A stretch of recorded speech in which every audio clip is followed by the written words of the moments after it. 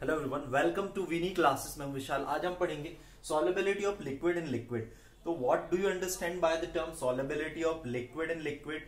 मतलब ये होता है कि इन्वॉल्व्स टू और मोर लिक्विड, ऐसा सिस्टम जिसमें दो और दो से अधिक लिक्विड इन्वॉल्व होते हैं, that we call the solubility of liquid in liquid.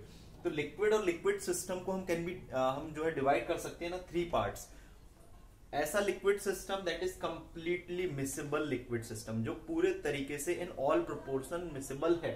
Second, partially miscible liquid, जो कि कंप्लीट नहीं है लेकिन बहुत कम क्वांटिटी में थोड़ा थोड़ा एक पर्टिकुलर दोनों liquid system in little amount miscible है।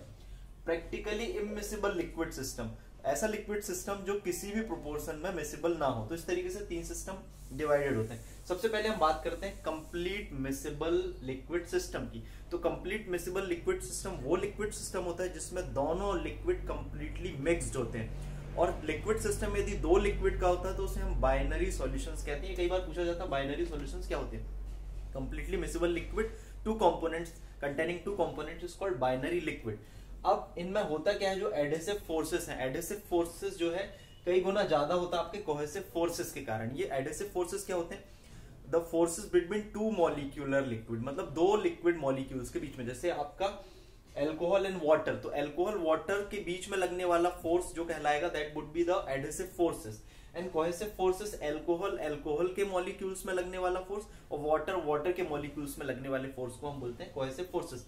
तो कोहेसिव फोर्स को ओवरकम करना जरूरी है to mix for the complete miscibility. फिर हम कुछ एग्जांपल्स देखेंगे पोलर और नॉन पोलर सॉल्वेंट के जो completely miscible, alcohol and water miscible in all the proportion, glycerine and alcohol plus acetone. फिर कुछ नॉन पोलर सॉल्वेंट हम देखेंगे जैसे बेंजीन और कार्बन टेट्राक्लोराइड, कंप्लीटली मिसिबल है। फिर सेकंड हम बात करते हैं partially miscible liquid. Partially miscible liquid वो लिक्विड होते हैं जो कंप्लीटली मिक्स नहीं होते, लेकिन जैसे हमने देखा यहाँ पर फिनॉल और हम जब वाटर को मिक्स करते हैं तो there is a to liquid system form होते हैं। तो जो यहाँ पर बीच में जो लेयर दिख रही है, यहाँ पर एक मिक्सअप है, पार्शियली मिक्स्ड अप सिस्टम है, जिसको हम बोलते हैं कॉन्जुगेट सॉल्यूशंस। इस तरीके की मिसिबिलिटी को हम एक्सप्रेस कर सकते हैं टेम्परेचर के थ्रू, हम उसको बोलते हैं फेज डायग्राम के थ्रू हम इसको एक्सप्रेस करते हैं।